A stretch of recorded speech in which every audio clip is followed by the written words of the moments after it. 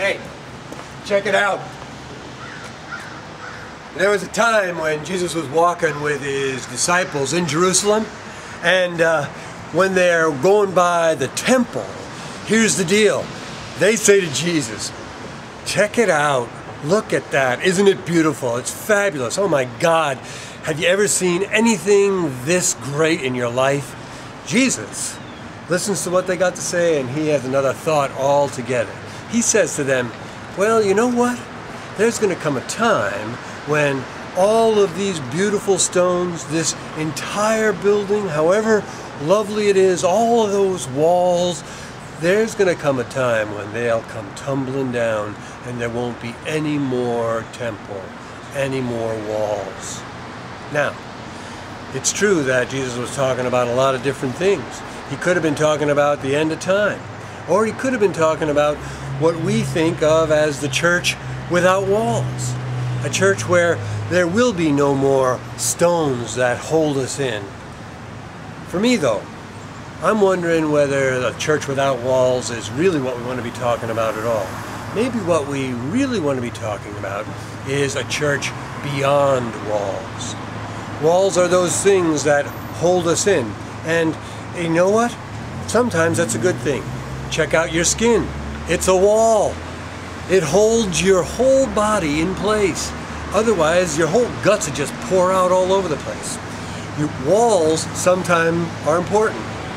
And the walls of life, these boundaries that keep us together and keep us independent, also are the walls that allow us to get into a relationship with another. I can walk up to someone and we can have a conversation, and the boundaries, although they're there, are boundaries that we cross over. We get beyond our walls, our insides, and we interact with another person. We have a conversation. We share God's love, and we grow. Walls are not necessarily something to be without, but I do think that Jesus wants us to get beyond. We need to get beyond the walls that hold us back from being everything that God dreams of us to be. It's those walls, it's the walls that limit us, that Jesus is inviting us to get beyond. When I think of church and all of the beautiful walls that many of us grew up in, and maybe even a church that you go to right now, when I think of those walls, those are beautiful, and they in fact are places where congregations live and congregations serve. But here's the thing about those walls. Just like Jesus said, when you take a look around, even around these beautiful walls right here, something else is going on. Something is going on. Old buildings, check it out over there.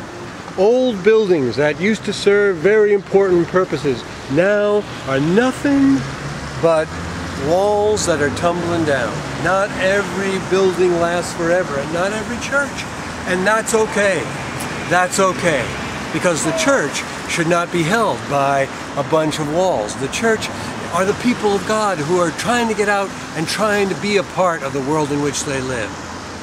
So, as the church, we need to be out of the walls, especially when we're worried about what life is like outside of the church. If we feel safe inside, if we are afraid of what's out there, if we can't imagine what life would be like outside, interacting with the world around us, well, then Jesus comes to us and talks to us again. In John's Gospel, there's a great story about Jesus and his disciples. It's after the resurrection, and it's way cool. Here's the deal. The disciples are hiding because they're afraid. Jesus is out of the grave and they don't know what to do. They're hiding behind the walls of their little upper room, their little sanctuary. They're safe and sound, and that's a good place for them, they think. Until all of a sudden, Jesus appears right in the middle of them. And they're blown away by that. They can't believe it. How could this be? Jesus says, peace be with you. And they feel better. Their fears are eased a little bit. They're feeling like maybe they can be with Jesus again, and that's a good thing. Jesus says, peace be with you a second time. It's actually very neat. Peace be with you a second time. And then he says a very important thing. As the Father has sent me, Jesus says, so I send you. Out of the walls, out of this little room, and into the world around you. And then he does a way important thing. He breathes on them. Literally, that's what it says. It's like, he breathes on them.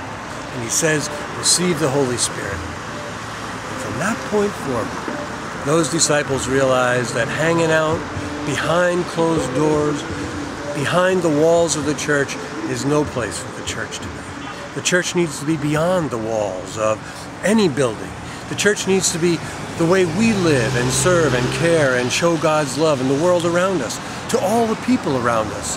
And I want to tell you something. When disciples of Jesus do that sort of thing, they become fully alive. They become fully engaged. It's really something, actually, to see. Do you think that you're ready for that kind of life, for that kind of faith, for that kind of relationship with Jesus? If you are, you might want to check out what's going on beyond the walls of the church and come join us there. That's where living the Christian faith really is exciting.